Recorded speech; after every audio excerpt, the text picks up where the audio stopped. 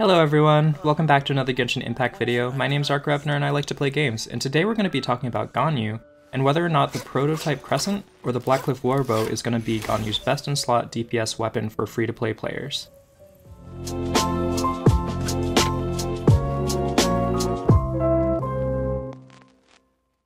So in my last video, I actually did already review the Blackcliff Warbow. It is a very good weapon, it's very strong, and anyone can get it so long as they save enough Masterless Star Glitter. However, I got a lot of comments asking which is better, the Prototype Crescent or the Blackcliff Warbow, and which one is more worth it for a free-to-play player.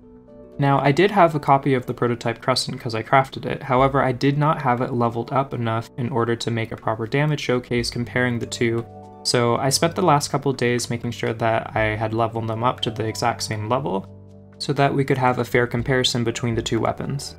I really hope that this helps some people out because I know that a lot of people are worried that if they don't have a 5-star weapon that they're not going to be able to DPS properly or maximize their build. However, Ganyu really is one of those characters that isn't held back by free-to-play weapons and doesn't necessarily need a 5-star weapon in order to be a top-tier DPS. So I think as long as you can get a hold of one of these two weapons, then you're going to be golden in terms of a DPS Ganyu. Alright, let's go ahead and talk about the Prototype Crescent. So I just want to let you guys know I have leveled up Ganyu to level 90 now, so she will be hitting a little bit harder than the last video. With the Prototype Crescent, she's currently sitting at 1,836 attack damage. Her elemental mastery is at 126, her crit rate is 32.6, her crit damage is 204.2, her energy recharge is a little bit low at 110.4, and her cryo bonus damage is 61.6%. Alright, and here we have the Prototype Crescent. So just letting you guys know, both the Prototype Crescent and the Blackcliff Warbow will be at level 70 out of 80, and at refinement rank 1 in order to keep things fair. So the Prototype Crescent is actually a really great weapon. When the charge attack hits one of the weak points, the movement speed increases by 10% as well as your attack damage is increased by 36% for 10 seconds, which is a huge damage boost. And just letting you guys know, I will be using the Blizzard Strayer set. I do think that this is actually one of Ganyu's absolute best sets. However, if you do already have a Wanderer's Troop set, even though it's harder to farm, then you can go with that for a melt comp. My Ganyu is still currently C0, I just wanted to keep her that way so that free-to-play players who do obtain her can see just how much damage she would be doing, and my talents are all level 8, which is pretty high but doable for free-to-play players. If you do find yourself wanting to build the Prototype Crescent, go ahead and go over to the blacksmith, either in Mondstadt or Liyue. Scroll down to the Prototype Crescent, and you should be able to craft it if you have the right materials. It gets a little bit tricky though because unlike the Blackcliff Warbow, you are going to have to get multiple Norhtlander Bow prototypes, which are extremely rare. The crystal chunks as well as the white iron chunks are not that hard to farm, so that's not a problem. But that bow, I've only gotten 3 since starting this game, so they're really hard to come by. So if refinements are something that you are considering and thinking about, then just be ready to not be able to reach R5 straight away because it may take a few months to even a year or more. Alright, now I want to show you guys how the Prototype Crescent actually works. So like I said before, you're going to have to actually hit an enemy's weak point in order to proc the extra damage boost. So by doing so, we went from 1,836 all the way up to 2,105. That is a really huge damage boost. However, it is only for 10 seconds, so you do have to act quickly if you want to make sure that you are hitting enemies for as hard as possible within the allotted amount of time. However, also keep in mind that if you cannot hit the enemy's weak point, or if the enemy doesn't even have a weak point, you will not be able to proc this and you will lose out on a lot of DPS. So if you're not very good at aiming or are on mobile, you might not want to pick this weapon. However, you can see that the damage is very nice if you manage to connect properly.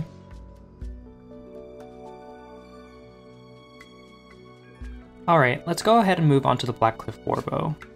So, as you can see, my numbers are a little bit lower than the Prototype Crescent just because I do not have that extra attack as a substat, so I have 1,648 attack. However, it makes up for it because now I have 30% extra crit damage. So even though I may be losing out on attack, I'm still actually going to be doing a lot of DPS just because of that crit damage. Alright, and here we have the Blackcliff Warbow. Like I said, I'm going to be keeping them both at level 70 out of 80 in order to keep things fair, and refinement rank 1. It is a very good weapon. I do think that the Blackcliff Warbow is a very good weapon because of that crit damage substat. It's amazing and adds a lot to your DPS. However, it is very conditional in order to stack your attack. You have to be able to defeat an enemy in order to get that extra 12%, and 3 stacks of it, so you have to defeat 3 enemies. I'm keeping the Blizzard Destroyer set like I mentioned before, as well as my constellations will be exactly the same, and the talents will be exactly the same. If you do decide that you want the Blackcliff Warbow, you can find it in Paimon's bargain shop, and it does cost 24 Masterless Star Glitter. I actually think that this is probably the biggest drawback for this weapon, is the fact that you do have to pay the in-game currency of Masterless Star Glitter, which is extremely hard to come by. And not only is Masterless Star Glitter extremely hard to come by because you can only get it through summoning in the gacha, but it also makes it so that you will have less summons in the long term on the gacha itself. Essentially, every Blackcliff Warbow that you do buy for a refinement or just its base copy will cost you about 5 summons. Now, in my opinion, 5 summons isn't very much, but 25 summons is a lot. And that could be the difference between getting a 5-star character or weapon that you're really trying to gun for. So please keep that in mind before you decide on anything. Now, we did go over this in the last video about the Blackcliff Warbow, but for those that did not see it, let's do a quick recap.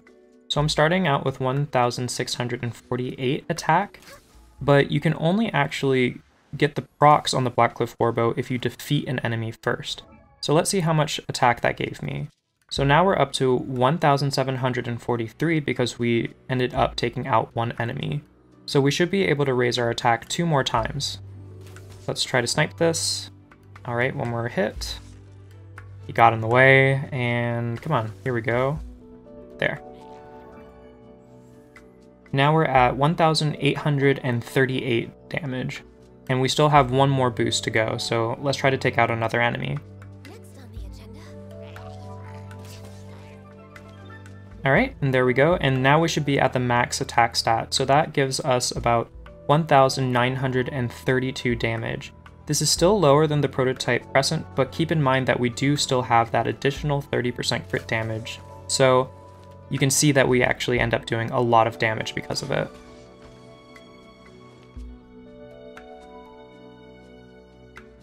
Alright guys, and for the rest of the video, I'm actually going to put up a side-by-side comparison of both the Prototype Crescent and the Blackcliff Warbow.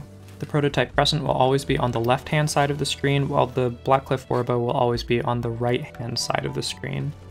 I decided to do this just so that you can see their damage numbers side by side, so that you can make a decision for yourself after seeing the numbers and the playstyles that I have to employ in order to get the damage outputs needed to DPS with Ganyu. Stick around until the end of the video if you want to hear what my personal opinions are on these 2 weapons, and what I personally recommend based on what you might have on your account currently. Also, if you're finding this video helpful at all, please feel free to leave me a like and comment down below. It really helps my channel grow. This video took a lot of time and resources in order to make, so I'd appreciate any help and support. Also, we're getting very close to 500 subs, which is really amazing. So if you want to support me and want more Genshin Impact content, feel free to stick around and hit that subscribe button. Alright, let's check in after the damage showcase.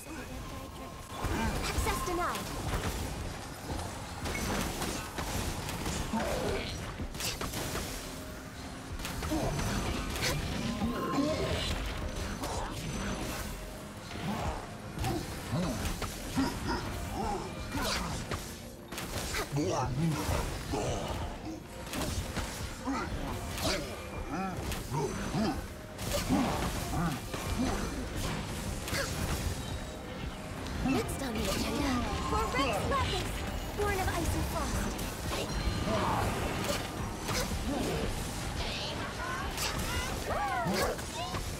No touching. Come on, focus. I can fix this. Sacred name, blaze origin preserver. I didn't rise. No touching.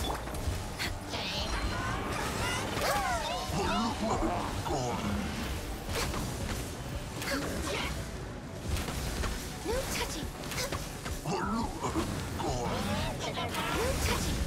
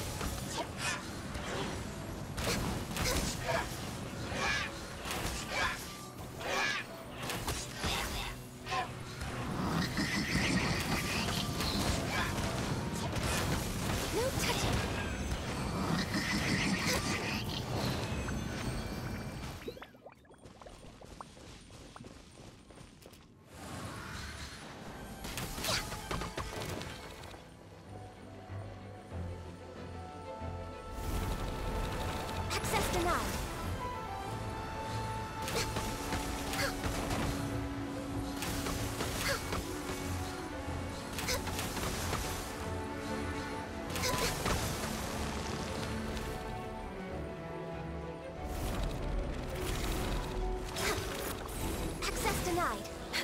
Blaze over. All hail. Access denied.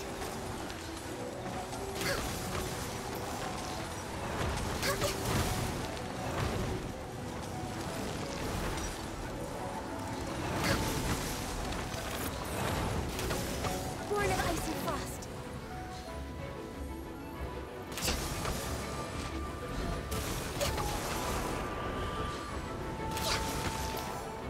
Born of ice and frost.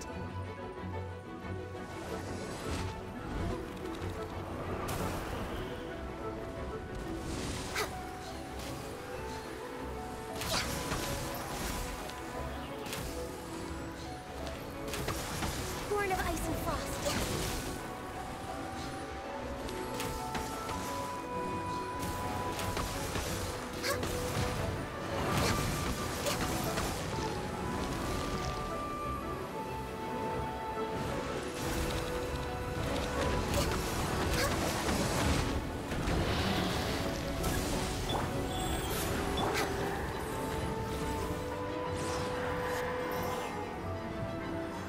Born of ice and frost.